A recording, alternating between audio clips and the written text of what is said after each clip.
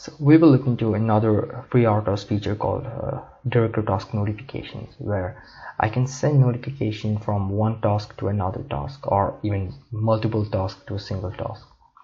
So to send a task notification, I use a function called xtask notify give, and this parameter will be the handler of the corresponding task where I want to send the notification to. So which is going to be my task2 handle in this example, because I want to send a notification to task2, and I want to send the notification every 1 second. So I introduce a delay of 1 second, and in my task2 I need to wait for the notification.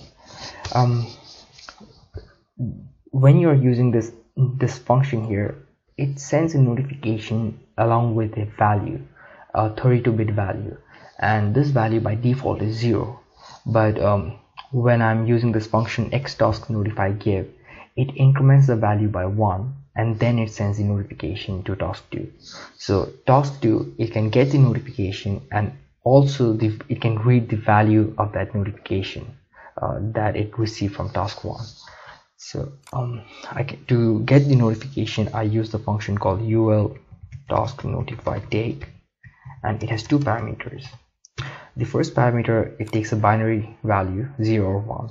If it is 0, it means the notification value that I received from task1, I'm going to decrement it, and if it's true, if it's 1, it means that I'm going to reset that value.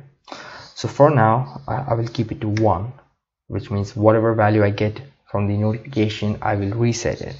And instead of using 1, I can use something called pd true, which is equivalent to 1. If I look into the definition of pd true, you can see it's 1, and for pd false is 0. So I kept the value as 1, which means reset the notification value.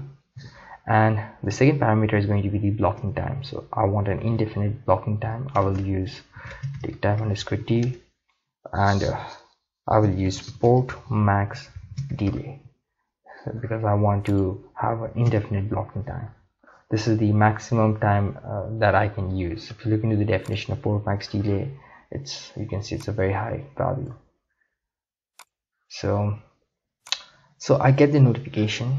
So this is always a small o, and this function ul task notify take will also return me a 32-bit value. So the value that I get from task1, I can also get it out from this function.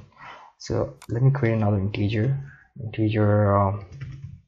notification value, and I'm going to store that value inside my notification value. So notification value equals to the value returned by this function. And if my notification value is greater than 0, which means that if I have received a notification, then I want to print notification received, and I also want to print the notification value. Now I'm expecting this notification value to be 1, because this function has incremented the value from 0 to 1, and in my task2, when I'm reading the value, it's going to be 1. And once I use this function, it's going to reset the value back to 0, and then when task1 again sends a notification, it will increment it by 1 again. So let's run this program and program it. Let me reset this.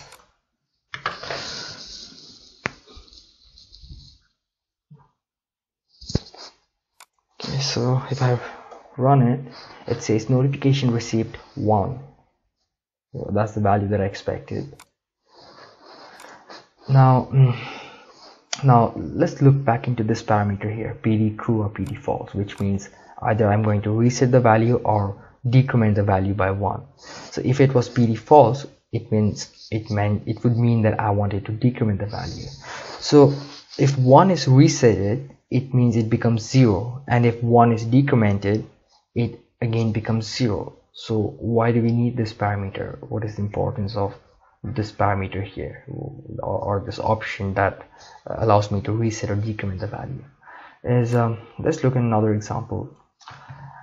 Instead of sending just one notification, I'm going to send a burst of 4 notifications, and then I'm going to wait for 5 seconds. Now if I run this program, I should be expecting 4 notifications, but if I run it,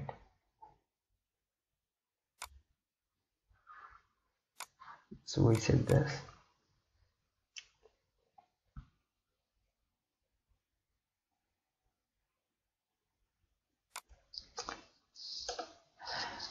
So it printed notification received 4, and after 5 seconds it just prints notification received 4.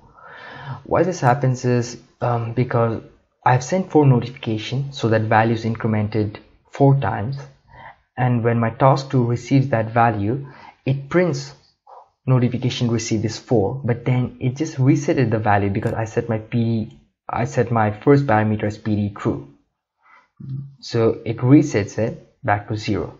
But if I have this as PD false, and then if I build it and run it,